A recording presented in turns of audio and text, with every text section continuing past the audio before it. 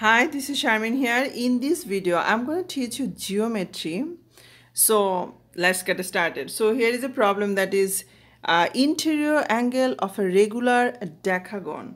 So first you can see this is you need to calculate the sum of interior angles, not exterior. Interior means inside the angles of a regular decagon.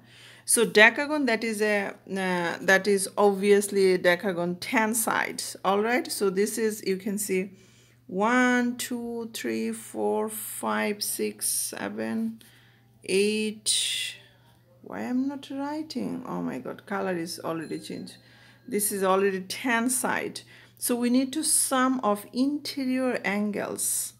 So how I'll do it? So this is a formula. This is the easy way you can do it. Very easy, guys. This is sum of interior angle of regular decagon. So this is a formula here.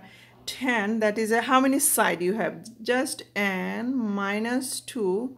It will be any side. It will be 8. It will be 6. So we have decagon 10 side times 180 degree. Oh, sorry, guys. So this is degree. So now you calculate 10 minus 2. So it will be 8. So 8 is a 180 times. So it will be this is definitely 1440 degree. All right. So here is another problem, that is calculate the size of each interior. This is a sum of interior angle, but this is a each. You need to find out one interior angle, one angles. You need to find out one side. Here is a lots of angle you can see. So how we'll do it? So if you know the total, that is the total sum. So we know the side. Here is the 10 side. So we just divided by 10. So 1440, this is a total angle, divided by 10. So 0 0, so we got that. This is the each interior angle of regular decagon.